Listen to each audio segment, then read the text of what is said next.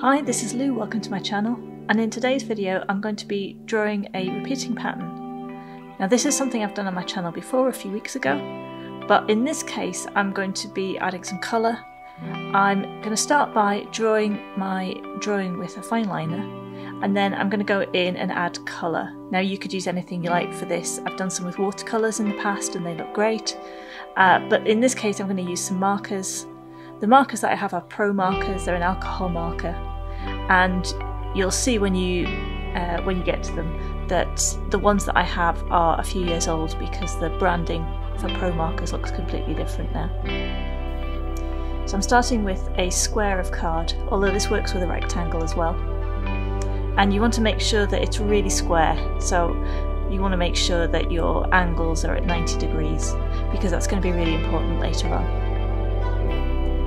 And I'm drawing patterns all over this, and I want to fill it in completely. I mean, I don't mind a little bit of white space, that's fine, but I want it to look fairly full. And what I'm doing is I'm drawing the pattern all around the centre of this piece of card. And when I get close to the edges, I just make sure that I stop before I get to the edge. You don't want to draw any of your patterns going over the edge in this case. Eventually we want to look like there's patterns going right across the edge, but at this point I'm just going to draw in the centre. So I'm drawing this field of flowers, and each of them starts with just some concentric circles, and then I draw some different shaped petals around the edge, and then I fill each of the concentric rings with some kind of pattern, usually a combination of dots and stripes or other small petals. I keep going with each flower until I'm happy with how full it is and how much detail there is in the pattern.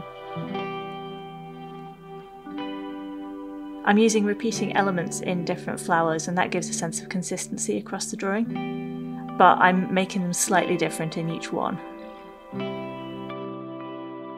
So I'm going to keep going, drawing flowers and filling them in with detail until the whole of the centre of this piece of card is filled.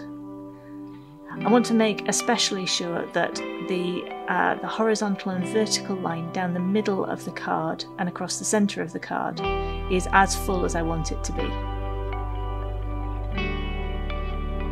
So if I see any little gaps, I'm going to add some little flowers in those gaps just to fill them in. Now you have a choice. You can add the colour now, or you can do the repeating bit of the pattern with it all in black and white. There are advantages and disadvantages to doing it either way. So I've decided to add to the colour to the flowers that I've put on there now first. The advantage of that is that when I split the card in half, the colour won't get trapped in the grooves. Now you can edit that out in Photoshop, but the less editing that you have to do, the better.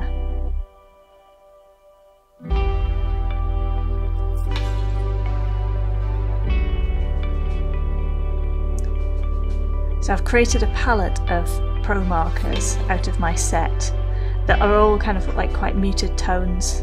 Some are kind of pinky peach, some are kind of browns and neutrals. I've got some like olivey greens, and I've got some blues. And I'm just going to use a combination of all of those colours in all the flowers across the page, trying to make sure that the colours are evenly spaced out, so there's not too much of one colour in one spot and not in the other. The way I like to use the Promarkers is to have sets of colours that are a similar shade but a different tone, so that I can blend them together. So I've got a dark blue, a medium blue and a light blue, and a dark green, a medium green and a light green, and try and make sure I've got those options for each of my colourways in the palette. So I'm going to keep going, filling in colours until all of the flowers that I've put down have got some kind of colour and decoration in them.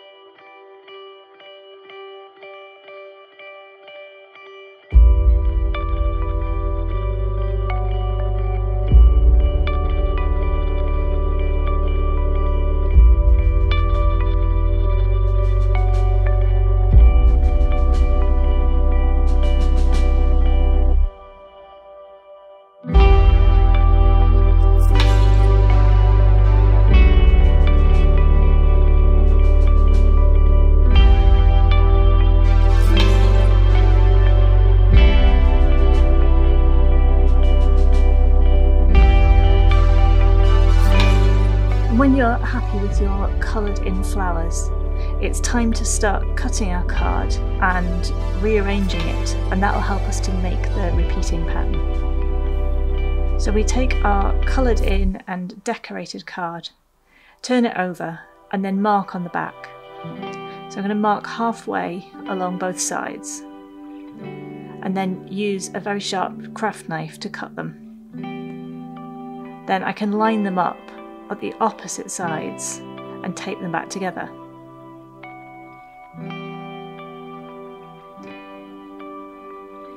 You really want to make sure that your measuring is accurate. That's really going to help you with the with making the repeat of the pattern. And now you've taped your card back together, you should see that there's a gap in the centre where all of the corners meet.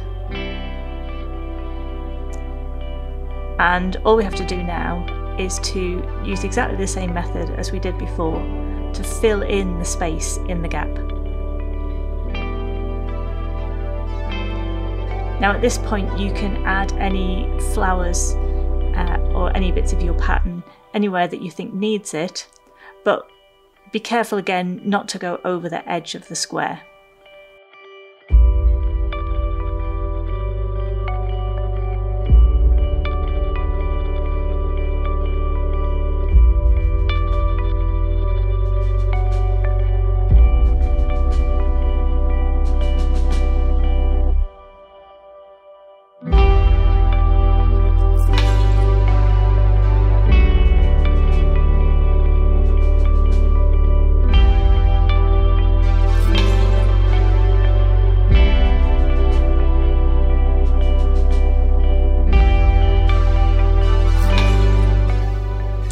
When you've filled in your design as much as you want to and filled in any white space that you think is looking a bit blank, then your pattern is ready.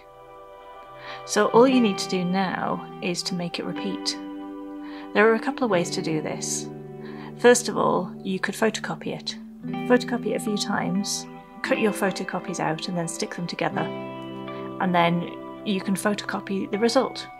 You can also do this with a computer, and that's what I do. I scan it in using my scanner, and then I bring them into Photoshop. So that's what I'm going to do with my next video, which will be out in a couple of days. I'll show you how to take this pattern that you've drawn, bring it into the computer, and turn it into a digital repeating pattern that you can use in a number of ways. And I'll show you some of the things that you can do with it too. So thanks very much for watching today. I really hope that you enjoyed that. If you did, then please hit the like button, and if you'd like to see more stuff like this, then please do subscribe. I post new videos every week on art, making, sewing, all sorts of creative content. So I look forward to seeing you in the next one. Thanks very much. Bye!